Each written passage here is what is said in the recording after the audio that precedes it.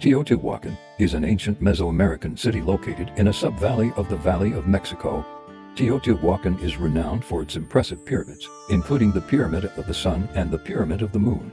Teotihuacan's layout included multi-floor apartment compounds, the famous Avenue of the Dead, and well-preserved murals. The Avenue of the Dead is a 130-foot wide, 1.5-mile-long road. Standing at 140 feet high, the Pyramid of the Moon is the second largest structure in Teotihuacan.